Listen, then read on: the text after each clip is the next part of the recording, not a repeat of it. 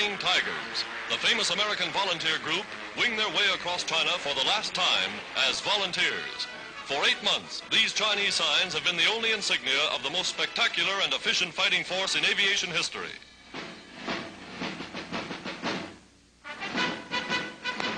Now, wearing the emblem of their native land, the U.S. Air Force, they become regular officers with American flying forces fighting in China. A Jap flag for every plane shot down, 200 in less than 4 months. Leader of the volunteers, Brigadier General Chennault, now promoted to command all American flying forces in China. Here he outlines the field of operations. With flags and souvenirs, a grateful Chinese people pay simple tribute to the airmen who have done so much to clear the skies over their embattled land.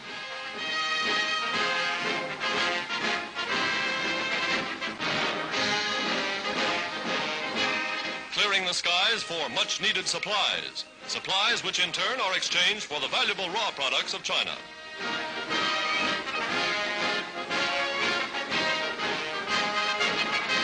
Losing no time, the new command plots the strategy of attack. By an elaborate far-flung system of Chinese listening posts, word is flashed, Japanese planes on the way, and the red ball goes up over the field. Signal for pilots to take to their ships. The Flying Tigers going into action for the first time in the uniforms of Uncle Sam.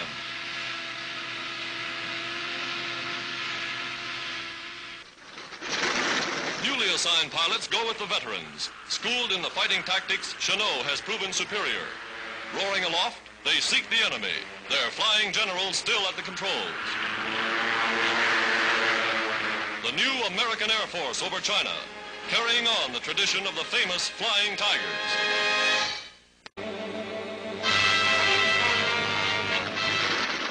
First pictures of the famous Yankee Flying Tigers in China. For many months, their bullets held open the Burma Road, beating a deadly tattoo upon the planes of Japan's Air Force. Former Army, Navy, Marine officers, transport pilots, they're the last of the world's soldiers of fortune. Today, they're a part of America's flying forces fighting the Battle of China. Volunteering before the United States entered the war, these amazing young men have astounded the world with their deeds of heroism and daring. Their leader, 50-year-old General Claire Chennault, for 5 years advisor to the Chinese Air Force. His knowledge of Japanese aerial tactics he passed along to his American volunteers. Taking off from airfields literally paved by hand, the Tigers score for their first 90 days of fighting 470 Jap planes for 15 of the volunteers. 50 grinning Tiger Shark planes, wired together with spare parts from 50 more, were all they had to start with. Fighting in teams of 2, they concentrate their firepower. One reason for their amazing success against seemingly impossible odds.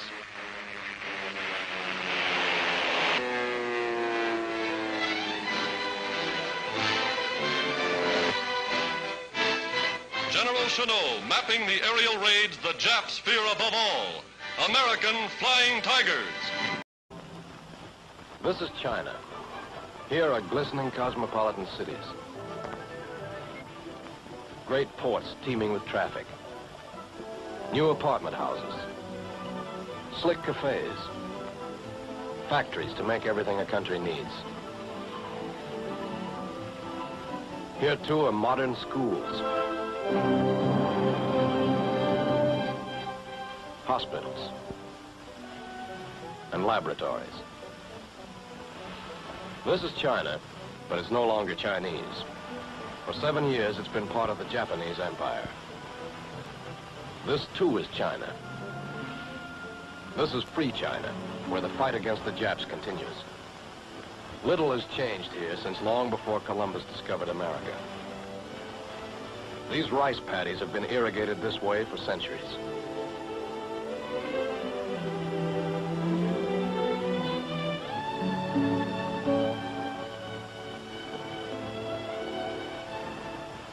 The wooden plow and water buffalo are almost as old as the land itself, where the eternal fight for food is as bitter and hard as the struggle against the invading enemy. Malaria, dysentery, and cholera plague the people.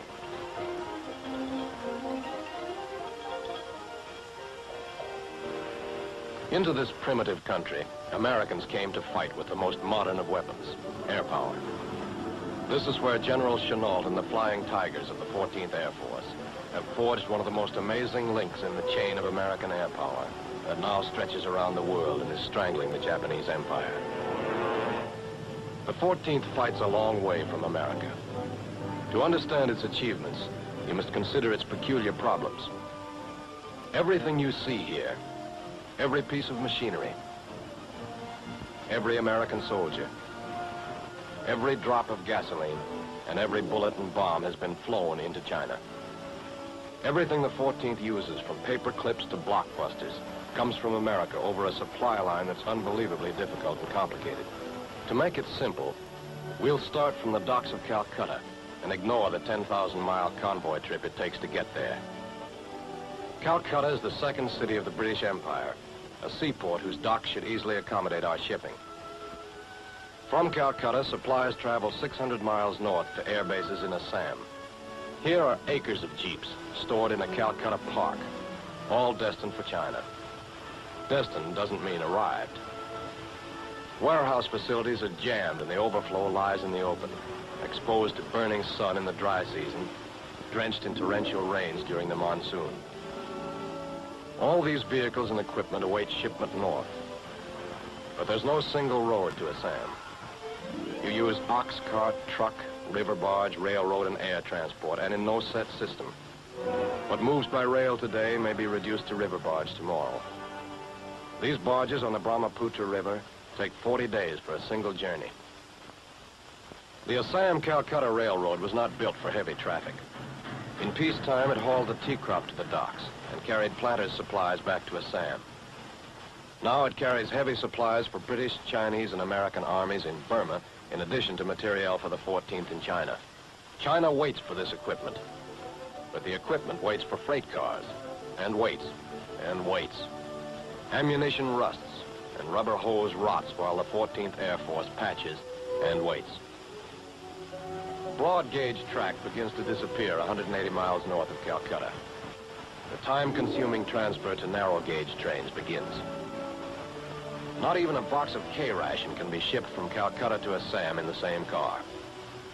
This electric crane can transfer heavy equipment. Unfortunately, it's the only one on the line, and a bottleneck. 5 hours is the average time for 24 drums of gas to move from broad gauge to narrow gauge boxcars.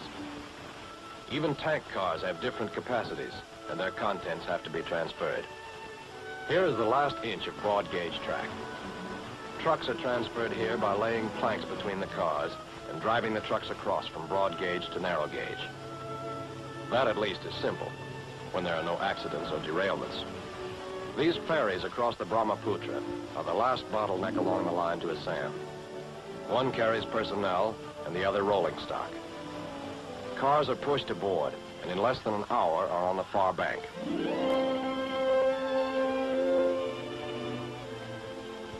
They unload again and are off to Chabua, 300 miles away. 26 hours by the fastest passenger train, and days by freight, if all goes well. At Chabua, things begin to pick up. The airport and its satellite fields is the great hub of activity in Upper Assam. Here, freight is unloaded, inspected, classified, and stored. But all China has to fight on these supplies. Only a fraction goes to the Flying Tigers. Here is the precious fluid for the 14th's fighters and bombers.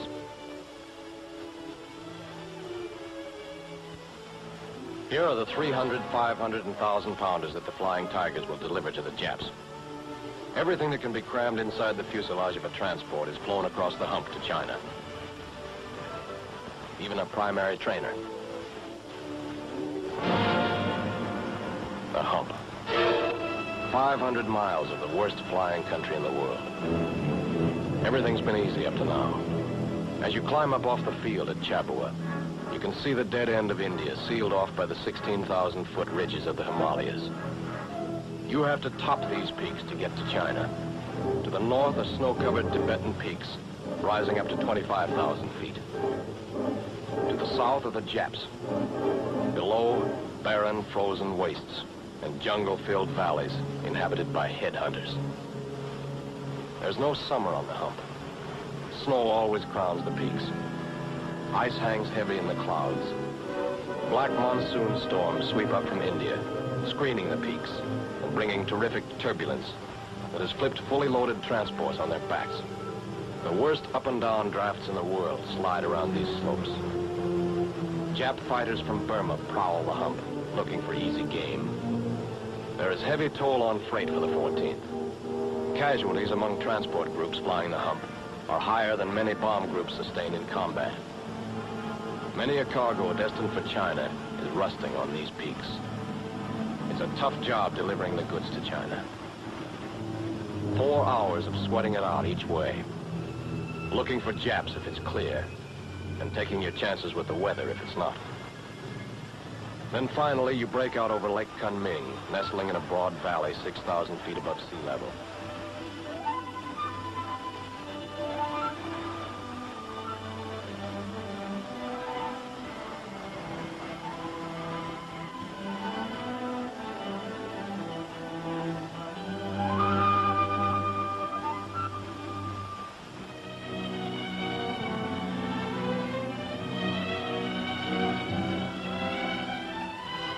You let down into the gateway to free China, the home of the 14th, and the back door to Tokyo. This is the end of the line for the hump pilot. He goes back to India for another load, and the 14th takes over. Kunming was the first base of the 14th. One of the first jobs of its pilots was to defend their airfields and keep the hump route open. Here are some of the men who did that job. They are the original Flying Tigers of the American Volunteer Group. Former Army, Navy, and Marine pilots who came to China as civilians on a strictly business deal. $500 a month salary and a $500 bonus for every Jap plane destroyed.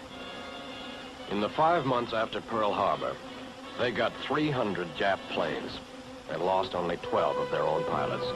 From these original Flying Tigers, the newly organized 14th Air Force got planes, pilots, insignia, a commander, and a great tradition. The planes were battered P-40s with 30 caliber machine guns, museum pieces on any other front, but all they could get in China.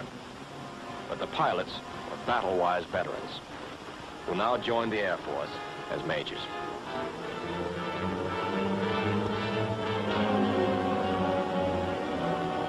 The commander was the retired Army captain who led the Flying Tigers, now Brigadier General Claire Chennault.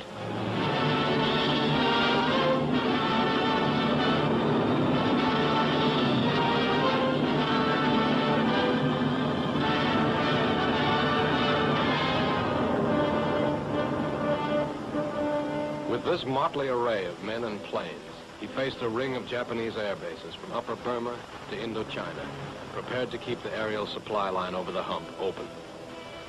Small wonder the Japs thought they could blast these Americans out of China. The stakes were high when they tried. If they knocked out the Air Force, they could close the hump. Without the hump, China would be cut off from the Allies and virtually out of the war. Again and again, the Japs sent big formations of fighters and bombers against the American air bases around Kunming.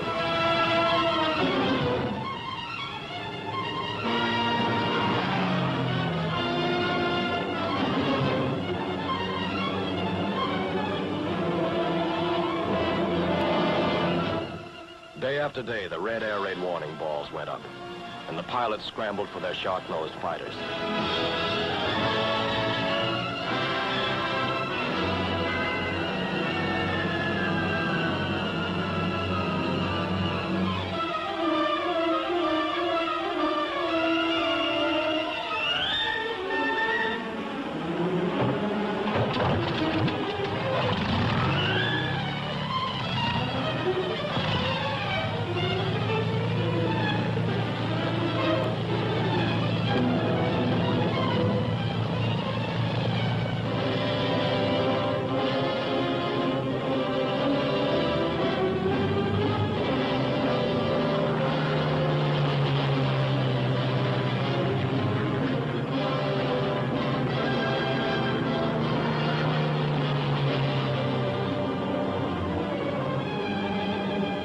Jap bombers bored in.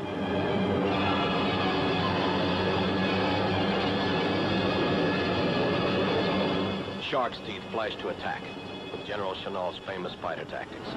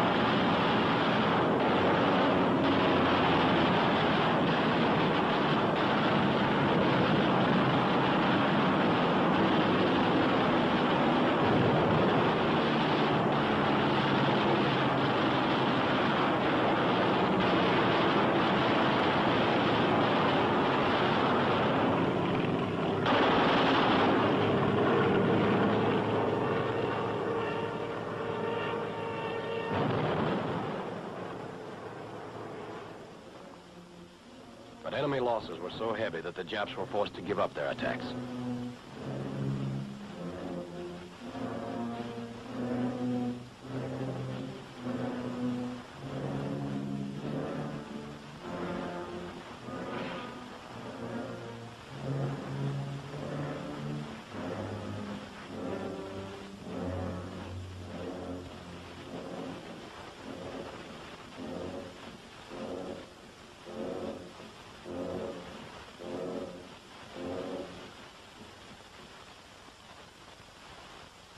With the hump bases safe, General Chennault planned to move into East China and take the offensive.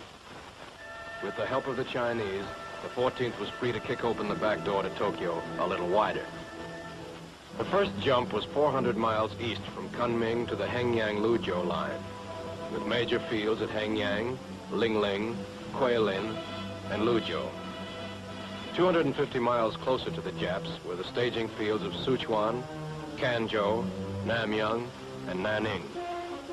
From these new positions, American planes could attack the Japs along a wide arc from Shanghai to Saigon and as far east as the Philippines. Nowhere else in the world in the spring of 1943 could American air power strike so close to the heart of the Japanese Empire.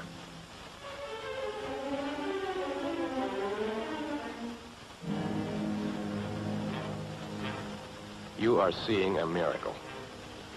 In less than 3 months, these people built a chain of airfields that could handle the biggest American bombers. They built them on the land that formerly raised their food. They built them by hand. Their pay was 20 cents and a bowl of rice a day, and the Japs the American planes would kill. As many as 90,000 people worked on a single field. From 8-year-old children to 80-year-old patriarchs. And women worked as hard as men. Each field posed a different problem.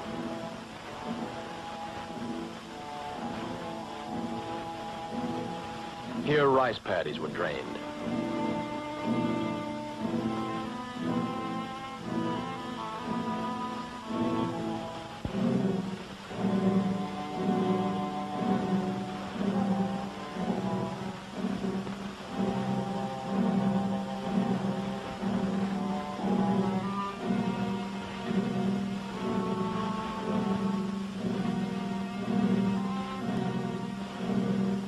There, a river diverted from its course. Hills were leveled. These cones of earth measure the depth the workers dug and serve as the basis for their pay.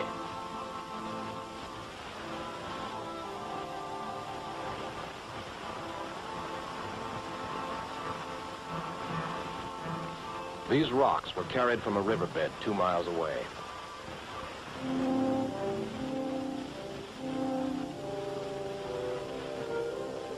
The large rocks are laid by hand and form the runway foundation.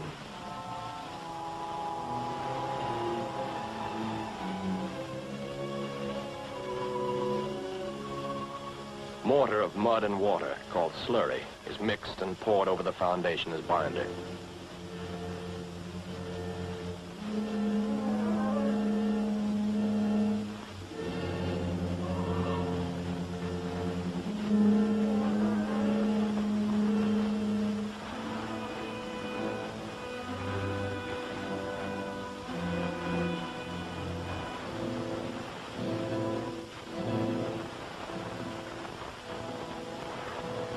More stones are crushed and spread over the foundation to make the surface.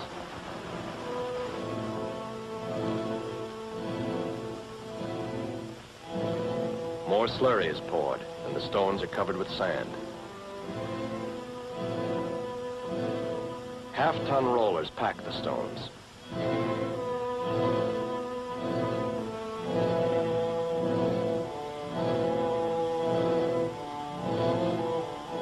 Add a ring of revetments, and you have an airfield ready for action.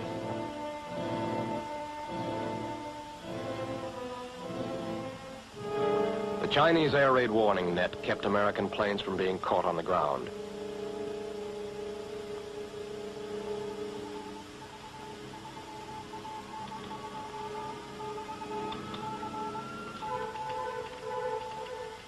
Chinese spotters, farmers, soldiers, magistrates, covered all territory between our bases and the Japs.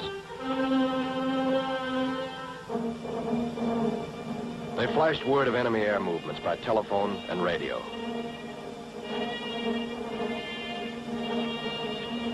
If a Jap bomber warmed up on a Canton airfield, word often reached this fighter control cave at Guilin before the plane could take off. The net also guided lost planes, and Chinese guerrillas saved many American pilots and crews who had to bail out behind the Jap lines.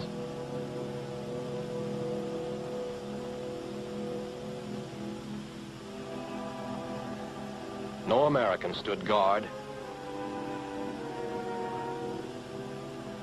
cooked, or carried.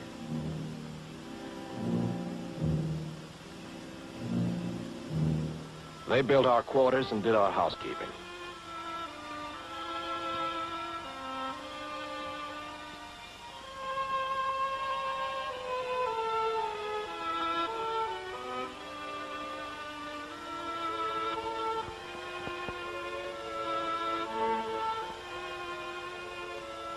Many Chinese with technical training joined the ground crews and helped keep American planes and equipment working.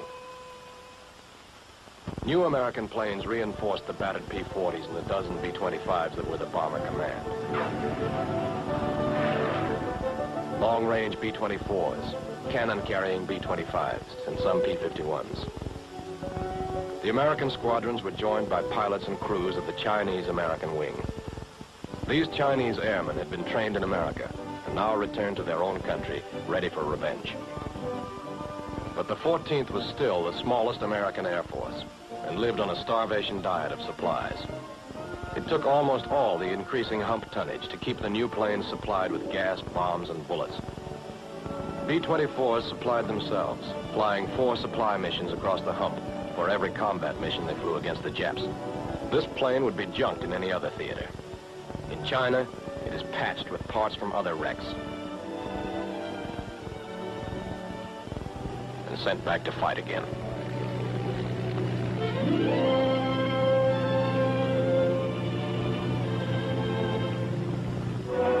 There is firefighting equipment that would have saved the life of this pilot, but it would have displaced a 1,000-pound bomb or 200 gallons of gas in the precious hump tonnage.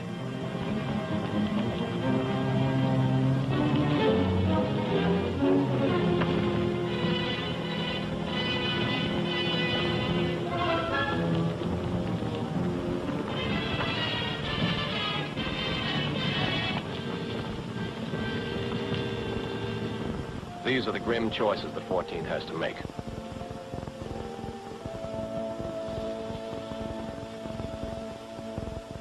This is the hard way to refuel.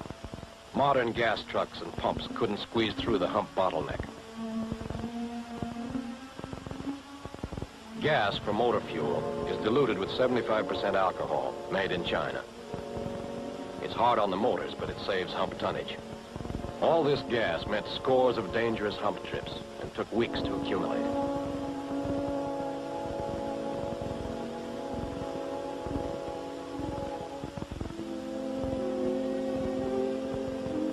All of it was burned up in a single mission of one heavy bomb group.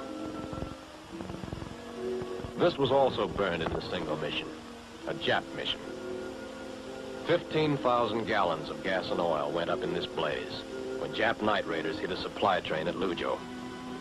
Probably the best way to explain the shoestring on which the 14th operates is to realize that everything delivered to it over the hump during the first 6 months of 1944 could have been carried in 5 Liberty ships. New supply problems were created by the move to East China. High-priority cargo still moved by air.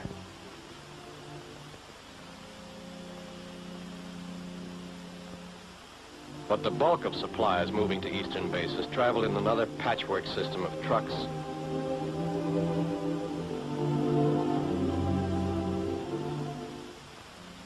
a rheumatic railroad,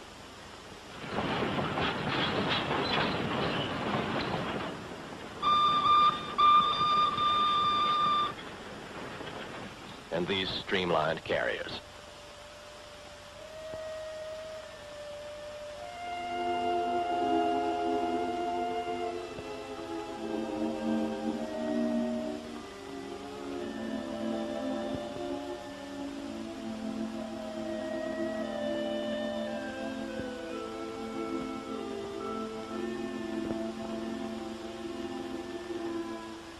Even Christmas came late to East China.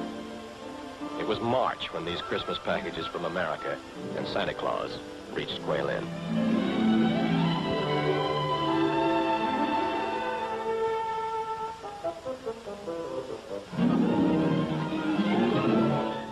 The Flying Tigers had to do the most with the least. One bomb in China had to do the work of a dozen elsewhere. To do that, you go down low and ram it home. Like that. That was practice. By the fall of 1943, the 14th was punching the Japs from Indochina to Formosa. Shipping was the main target. The new bases brought the Japanese lifeline within easy range. This lifeline was the sea route from Japan through the Formosa Straits, down the South China Sea, to the Dutch East Indies, and the Southwest Pacific. Oil, rubber, tin, and other raw materials moved north to Japan. Troops and supplies moved south to the Pacific fighting fronts. As the Navy moved westward across the Pacific, more and more Jap shipping was squeezed into the China Sea. The 14th's hunting grew better.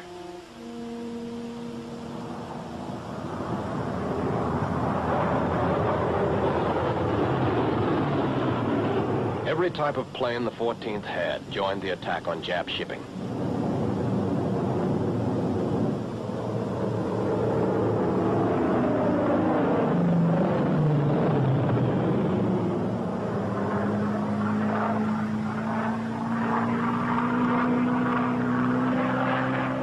Fighters dive-bombed, skip-bombed, and strafed.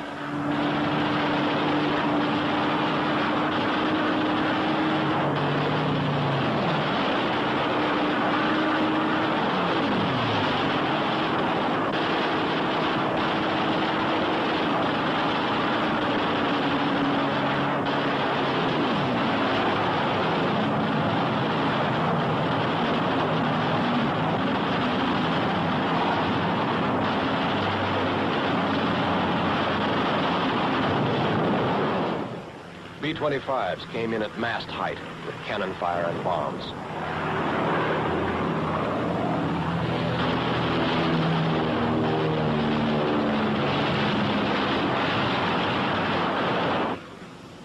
B-24s bombed the ports from high level, smashing docks, shipyards, and warehouses.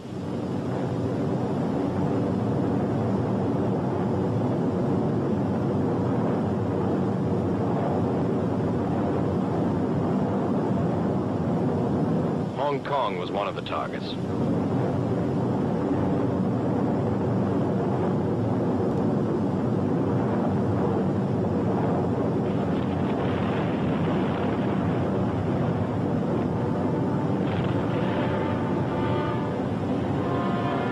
Jap shipping losses mounted during the fall and winter.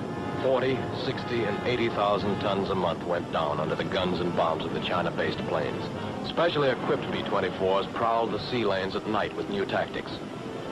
In 6 months, they sank a ton of Jap shipping for every gallon and a half of gas they burned. This crew sank a Jap cruiser with only 5 500-pound bombs and has accounted for 58,000 tons of merchant shipping. As a result of these attacks, the Japs realized that they had to drive the 14th out of China. 3 times they tried to knock the Americans out of their eastern bases. Here's where the first attack started. In the spring of 1943, the Japs drove south from the upper Yangtze. In the summer, they tried an air blitz. In the fall, they were back with another ground offensive around Tungting Lake. Each time, the combination of Chinese troops and American planes hurled them back with heavy losses. In the spring of 1944 came the Great East China Offensive. 200,000 Japs poured down from the Hankow Bulge. Another 50,000 pushed north from Canton to squeeze East China in a gigantic pincer. Their objective was to drive the 14th out of China, gain control of the Hankow-Canton Railroad, and fortify the China coast against the threat of landings by the American forces pushing westward across the Pacific. The 14th attacked with every weapon in its arsenal. Despite bad weather, fighters strafed troop columns with rockets, frag bombs, and machine guns. Many cavalry columns spearheading the drive were broken up by strafing and bombing.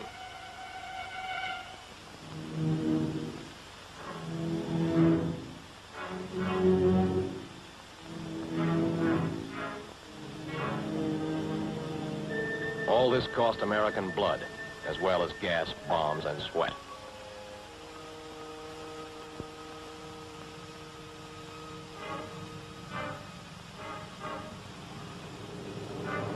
Pilots flew 3 and 4 missions a day for weeks without end.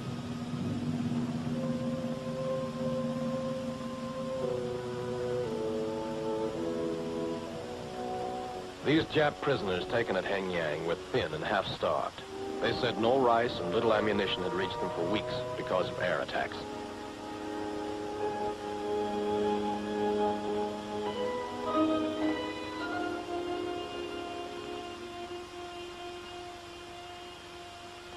American bombers and transports dropped supplies to the Chinese garrison by parachute.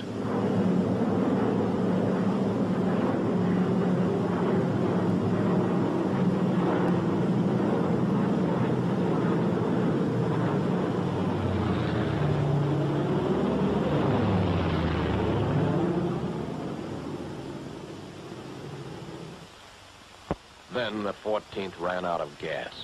Some fields had no gas. Some had just enough for one more mission. At others, gas was pumped from bomber tanks to keep the fighters in the air. Before enough gas reached the advanced fields, the Japs had surged over Hengyang, never again to be halted until they had split free China. The great retreat was on.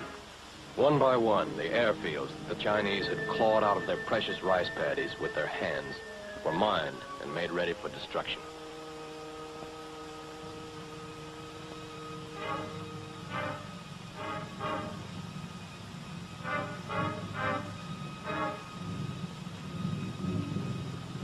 The 14th fought a desperate delaying action. To the last, American pilots flew 4 and 5 missions a day, living in hostels stocked with gasoline, never knowing when the order to apply the torch would come. Generals Chennault, Stilwell, and Vincent conferred at Guilin, issued orders to blow up the fields. All but a few combat crews were evacuated by air. Attempts were made to salvage all possible equipment and supplies, but much of the precious hump-hauled freight had to be burned to keep it from the Japs. Hostels and warehouses were burned to the ground.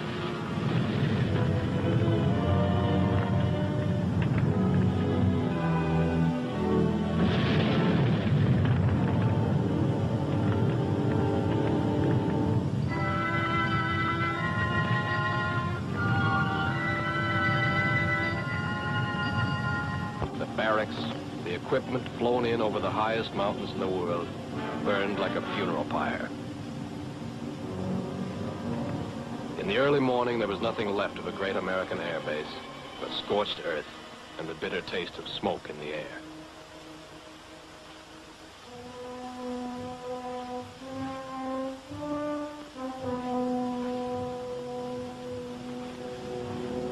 The Chinese who lived in the city near the river set fire to their own shops and homes. What they could not carry on their backs, they burned. This was what they left to the Japs. Broken walls, streets full of ashes. When the town was completely destroyed, they blew up the bridge behind them. There were many cities like this in China. Some were burned by the Japs, some by the Chinese as they slowly retreated. After 7 years of war, this was the face of China. On the last day, runways were blasted by 500 and 1,000-pound bombs. One by one, the bases were destroyed. Hengyang, Lingling, Guilin, and finally Luzhou. The headquarters safe was removed. And the flag came down at Luzhou on the afternoon of November 7th.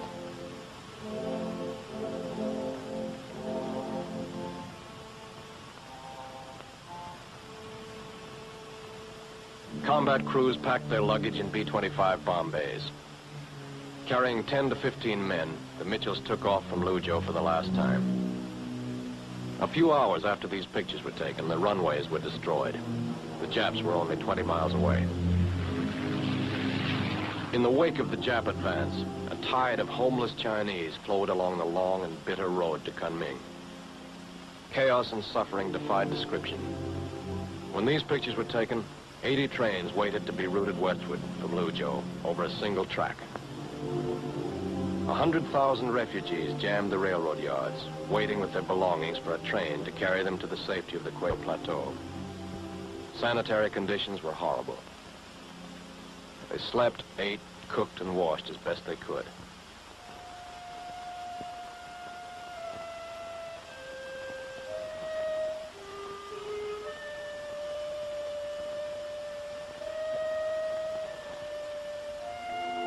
Doctors' cholera epidemic if they were not moved quickly.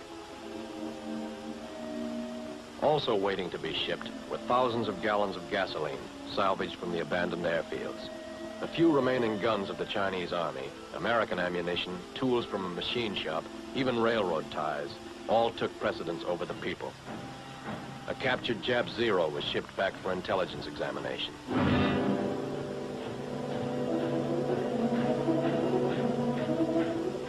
Meanwhile, the refugees clung to hope and waited. Some, considered lucky, fled by trucks, stinking charcoal burners, alcohol burners that had to be warmed and pushed to start. A truck carrying American belly tanks mingled with the mob. The road was lined with broken down trucks. Many were stripped of parts to keep others going.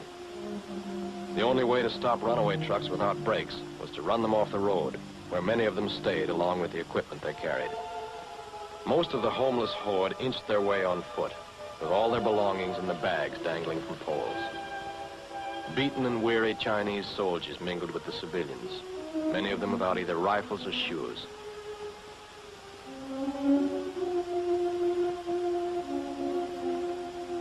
They carried sick and wounded on bamboo stretchers. Farmers and soldiers combined to carry much of the rice harvest beyond the reach of the enemy. Jap fifth columnists helped spread panic. All over eastern China, these scenes were repeated throughout the blistering summer and wet, muddy fall. Here was a people again uprooted, repeating the scenes of 7 long and horrible years of war. These refugees had long been a favorite target for Japanese pilots. But during this long trek, Jap airmen declined to venture into American-held sky by day. No Chinese were killed by strafing or day bombing.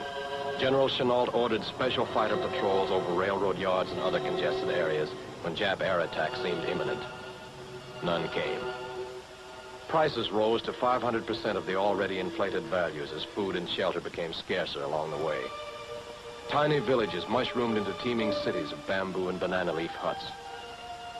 As the road wound up into the Kweijo Plateau, some were literally on their last legs. Many of these people were captured by the advancing Japs. Others were waylaid by bandits in the hills.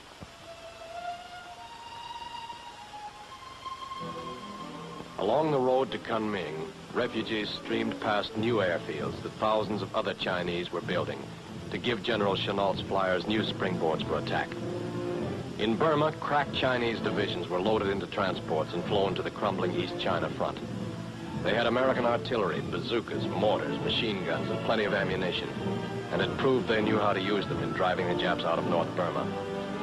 Colonel Luke Williamson's flying coolies rushed other fresh troops from Chungking to the threatened area. The Japs were within 20 miles of cutting the Burma Road in China and overrunning the new American fields when these veteran Chinese troops, supported by air attack, hurled them back 60 miles off the Kweijo Plateau down into the valleys of East China. The Japs had started out in May to take the Canton-Hankow Railroad, occupy strategic coastal areas, and knock the 14th out of China. When they were checked in January, they had the railroad and the strategic areas, but they had failed to knock the 14th out of China. Even while they were fighting to clear China of the 14th, the Far Eastern Air Force and the Navy bombed the China coast from the Pacific. Their attacks were echoed by bombs from China-based planes hitting the same targets. The Japanese lifeline was caught in a vice of American air power, stretching around the world. More supplies reached the 14th as the first convoys traveled the Lido Road, opening the first land supply route to China in 3 years. From new bases all over China, the Flying Tigers renewed their offensive.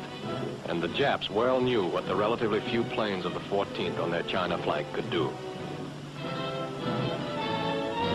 This is what they have already done. Destroyed 2,000 small supply boats and hundreds of locomotives, trains, vital bridges, supply dumps, and barracks. Destroyed 2,500 Japanese planes. Killed 35,000 Jap troops. Sunk and damaged 1.75 million tons of Jap merchant shipping. That was the work of the Flying Tigers. Work that is just beginning.